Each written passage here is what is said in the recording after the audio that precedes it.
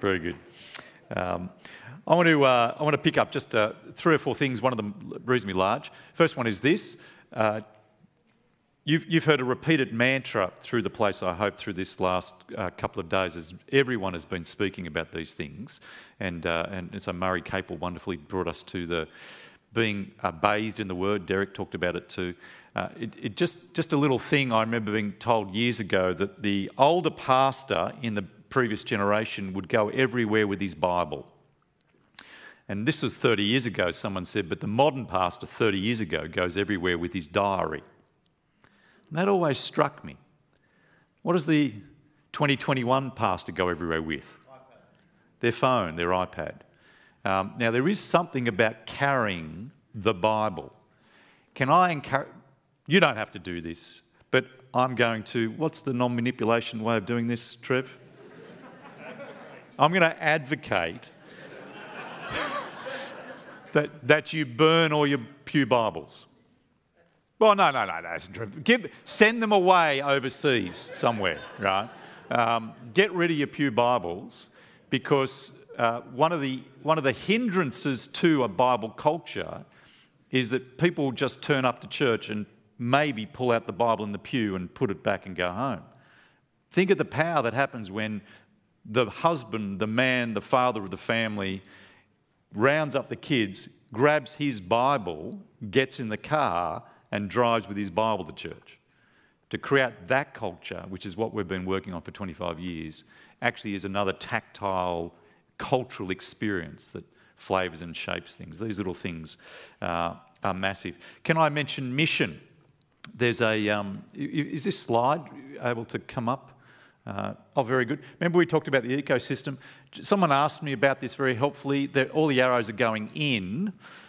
Is that intentional? Yes. There's things that we do to make the community of God's people grow, that go into it. But a drawing that we've used in previous years, but not this time because of the focus we're on, is that as that momentum of heat grows within the church, it causes people then to spin out of the church into their community life to love and serve the world around them, to then bring people back in. So just all of that is for the purpose that the spiral wouldn't be further in, but further, just a greater heat to then push people back out again. Go in love to serve is a final kind of affirmation. Another thing I want to mention is the importance of taking responsibility. So it's been raised a number of times. It's one of the things that, if you can remember anything that's happened, but I did raise the question around the need to take responsibility and build responsibility, and use some of the language of inputs and outputs and so on. And there is wisdom in noting that that is a very mechanistic way of using language. And I acknowledge that. And I just want to affirm that be careful not to bring an engineering culture to this, and that language... It's wise to push back against that language. For me, it's just a way of making shorthand. But language does create culture, and we need to appreciate that. Things that we do to make a difference to the outcomes. It's that language we perhaps need to apply. But I do want to make a case that one of the ruts that we are in is that we don't care enough about outcomes. We are faithful, rarely fruitful focused people as a culture.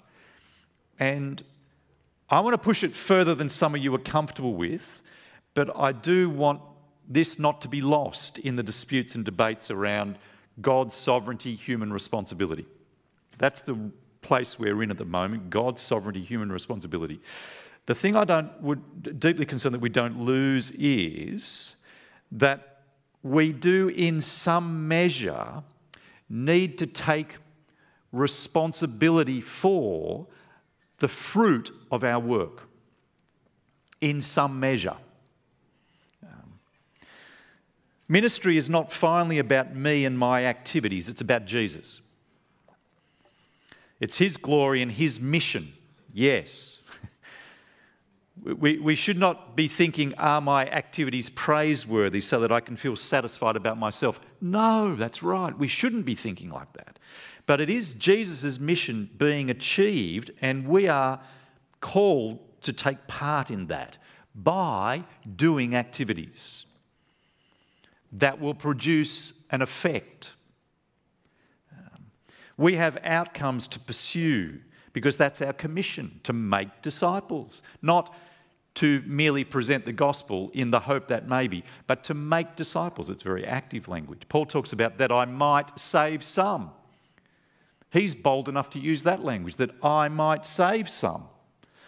Not that I might make possible that God may. He uses the language that's very active. Now, this is about love. It's not concentrating on me and my activities, but whether these activities are seeing gospel transformation happen in the lives of people we are working with. To not think about outcomes is to not care about the congregation and the lost. It's to be me-centred and have a lack of love. Now, all of that won't trigger the whole thinking about my responsibility, God's sovereignty. It just pushes us to think outcomes, to care about those things. But I do want to push us further. Now, you might disagree at this point, but please don't lose that other. I do think we need to wrestle harder with how we can think about our responsibilities for outcomes.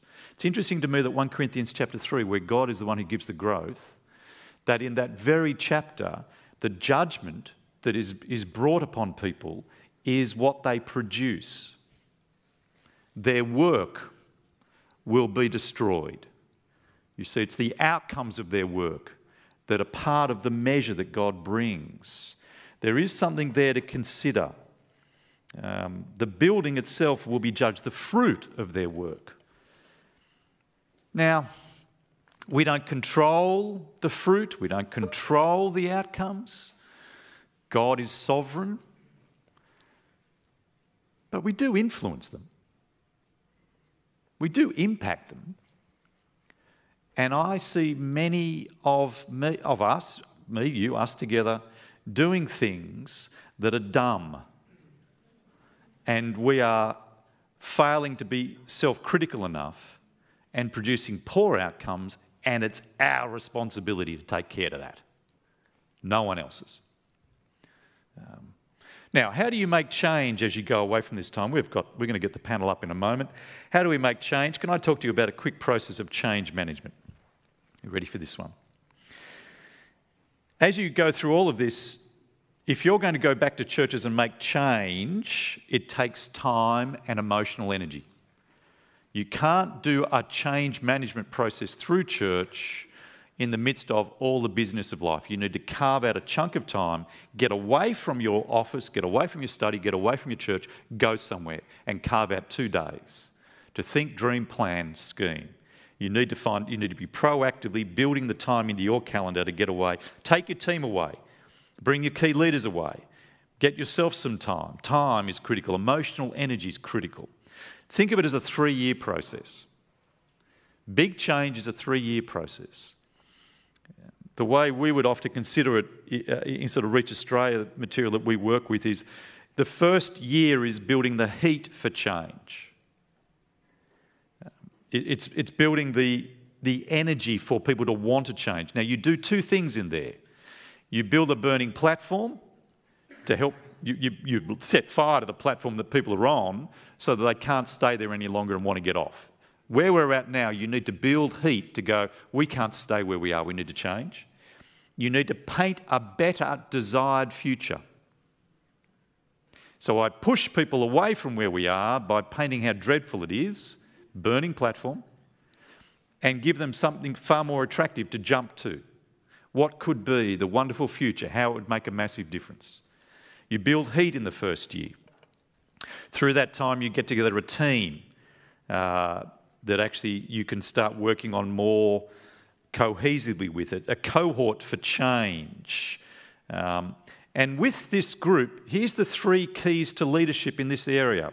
Leaders are direction givers, meaning makers, and full of empathy. 3 key pieces for leadership. You need to give direction as a leader. Where are we going? What's the change? You need to give meaning to that direction, why it's a meaningful thing to pursue, meaning making, and you need to bring empathy to the exercise. Change is going to be hard. I get it, we feel it with you. And that will empower your ability to see change happen. Build this cohort, engage with them, listen to them, adjust with them. As change begins, so first year you built heat, through the second year you're beginning to implement, and through the second year as implementation takes place, celebrate wins. Celebrate small wins so that people see it was meaningful. The price we paid to bring this change about actually it's working. Third year, build in the change. It takes time to secure change. You can't just make change and walk away. You've got to pay attention to the tail end of the change process to actually make it get secured, and you don't drift back into the rut, you see. Now there's some further material. What I want to do is get the panel up and see if we can bounce around on some of this together. Now questions have been coming in. And do I need to say amen and step down or something? Is that what happened?